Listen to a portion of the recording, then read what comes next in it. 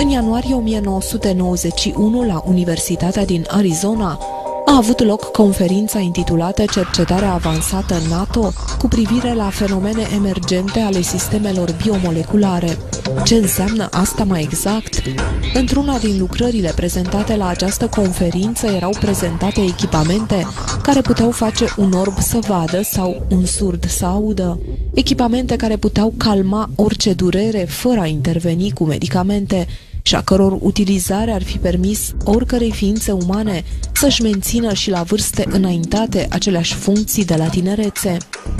Autorul lucrării în cauză trăgea un semnal de alarmă asupra pericolului ca astfel de cercetări să fie deturnate de la scopul lor inițial și să fie folosite împotriva oamenilor.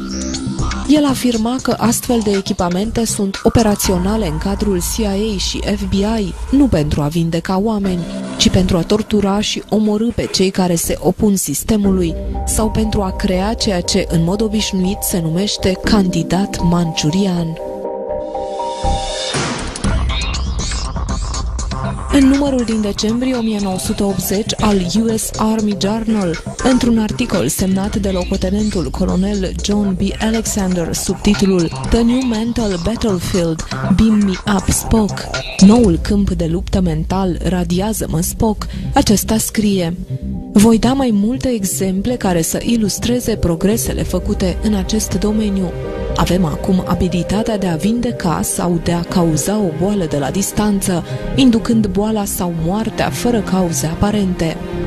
A fost raportată și posibilitatea de modificare telepatică a comportamentului, care include abilitatea de a induce stări hipnotice de la o distanță de peste 1000 de kilometri. Utilizarea hipnozei telepatice este o zonă care merită a fi exploatată. Ea va permite ca agenții noștri să fie implantați subconștient cu programul pe care trebuie să-l execute, astfel încât nu va mai fi nevoie să utilizăm telefonul. Dacă vor fi perfecționate, aceste tehnici vor permite transferul direct al gândurilor de la o minte sau grup de minți la o audiență țintă. Receptorul nu va fi conștient că au fost implantate gânduri, va crede că sunt gândurile lui. Este posibil să introducem gânduri artificiale într-un computer și apoi să le transmitem prin intermediul unui satelit. Astfel vom putea controla întreaga planetă. Limitele acestui sistem sunt doar cei care își vor pune permanent întrebări cu privire la motivația care stă în spatele gândurilor lor și nu le vor da curs automat. Este evident că televiziunea, filmele, publicitatea și diferite forme de presiune socială au grijă să elimine pe cât posibil această categorie de oameni. Informațiile privind acest gen de tehnologii vor fi considerate ridicole, tocmai pentru că ele nu se vor conforma cu viziunea asupra realității pe care chiar noi o inducem. Doar mai există și în zilele noastre oameni care cred că pământul este plat.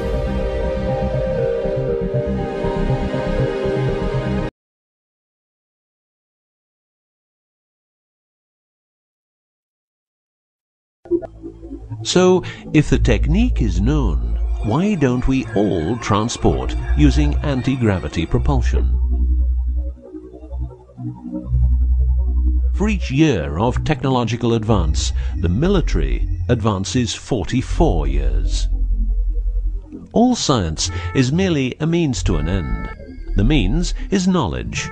The end is control. Who will be the beneficiary? What do they want?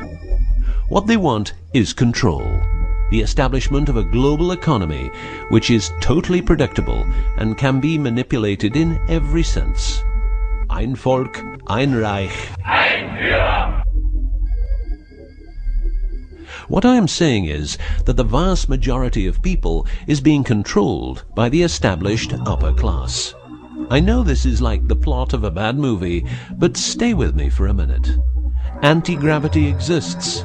The ability for everyone to be a genius exists. Aliens exist, and much more efficient ways of producing energy exist.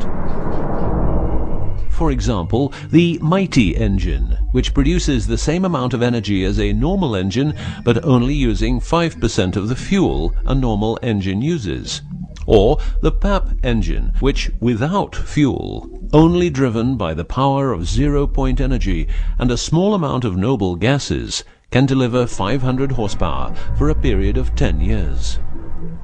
Or the Maternita machine of the Maternita commune, which has delivered 3 to 4 kilowatts out of thin air for the last 20 years. What would be the consequences for the upper class if they lose their monopolistic knowledge? What would happen to them if people would know about the secrets they're holding for us? If I don't need any more gasoline, what would happen? If I don't need any more electricity or gas, what would happen? If I don't need any more medicines from the pharmaceutical industry, what would happen? In order to ensure their powers, the upper class, some call them the Illuminati, handles a strict agenda. The agenda has the aim to prepare the world for world domination, beginning in the US and Europe. According to conspiracy theorists around the world, this is what they are doing as preparation. By the way, these people are extremely smart and fanatic, extremely rich, and they have tried it before. Then they were called the Nazis.